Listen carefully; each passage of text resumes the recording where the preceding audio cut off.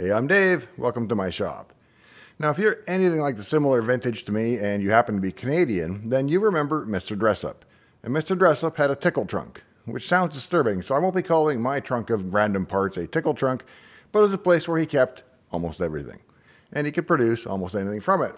And when it comes to PDP-11s, I'm starting to feel like I have a similar arrangement of parts in a tub. So let's go take a look and see what I can find in my tub of parts and whether or not we can make an entire PDP-11 MiniComputer on a workbench out of spare parts. All right, let's head on over to the museum section of the shop. Let's see. And we're looking for the tub of PDP-11 parts. We got backplanes, serial boards, cages, all kinds of stuff. RAM boards, CPUs, cache boards, floating point processors, a little bit of everything. Not very carefully stored either, but everything works. Well, with the exception of one network card, but that wasn't from this. So to build a PDP-11, what parts do we actually need?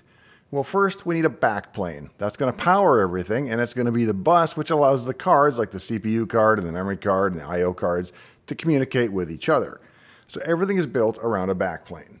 Next, we need a power supply in order to power the thing, and it needs to produce 12 volts and 5 volts. The PDP-11 also uses negative 12 volts, but you can just invert the 12 volt supply to get that at any card that needs it. Naturally, we need a CPU of some kind, and we need some memory as well. We have all those things, so let's see if we can make something. Okay, here we have the makings of a PDP-11 ready to go together. The fundamental parts are the backplane here, where the cards will slot into. This backplane is wired on the back side with the interconnects between each of the slots, and it also has a connector for the switch panel here, which gives me my halt and run switch. It also has connections for the power inputs at the back, which are going to be +5, +12, and ground. Apparently there is -12 on the bus, but cards can make that just by inverting the 12. Next we have the CPU board itself. It has optional slots up top for a floating point unit, a memory management unit, and something else that I'm not sure what I'm missing. Also has some boot ROMs on here, and a connector for the console, and a second serial port. Next we have two 512K RAM boards, each one sporting ½ megabyte, and together they'll give us 1 megabyte of memory. And finally we have the Cubone, which has an embedded Linux computer on a BeagleBone Black, and it allows it to present boot devices such as images of hard drives on the Unibus. To get started, we'll ensure nothing is powered, and we'll start with the CPU board. Next, RAM board, and the second RAM board, and the Cubone itself. Now the Cubone is a little tall, so I'm going to take a piece of cardboard and insert it between the Cubone and the next card up to make sure it doesn't make any contact.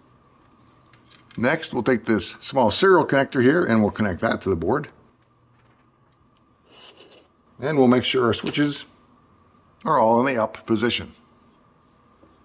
At this point, it should be as simple as plugging in the power and seeing what we get. But I'm going to want to plug in LAN to the Cubone here, so that we can SSH into it. And with that, let's try powering it up. And as soon as we power up the PDP-11 boards, we'll see a memory test kick off underway. I apparently believe this is in the boot ROMs, and it should get us back to a boot step right away. But before we can boot anything, we need to mount a drive. And so we're going to SSH into the Cubone itself, and we're going to run a script called RT11 with some other parameters to mount a drive on device DU0. I'm going to reload the bootloader by typing in M_LL and pressing enter on that, and then typing in power to reset the PDP-11. That will cause it to kick off its memory test again. It'll walk through all 1 megabyte of memory, and it should bring us up to a boot prompt where we can pick a device. Sure enough, it does, and we type boot DU0, and within a few seconds, if we're lucky, it will boot RT11. And there you go, RT11 running on a stack of boards in a backplane with a power supply, and all our devices should be present. There you go, we can see DU0 is resident, and if I do a directory of DU0, I should see all of the drive contents in the drive that we mounted as a virtual image. And sure enough, all the files seem to be present, and our listing should show some 209 files, it looks like. 6,442 blocks with 59,000 blocks free in the image. And so, there you have it, a complete PDP-11 built from spare parts. And if you're curious, this would be in a PDP-11 23 Plus, I believe. I'm using an M8189 CPU card, which is the KD11F, I believe. I'm not entirely sure. It's the LSI, but not the VLSI package of it yet. Either way, it runs, and I hope you enjoyed it. If you did, please make sure you're subscribed to my channel, and I'll see you in the next one.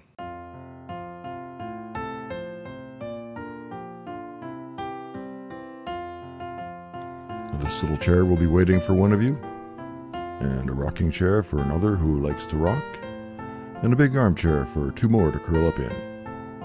All next time on Dave's Garage.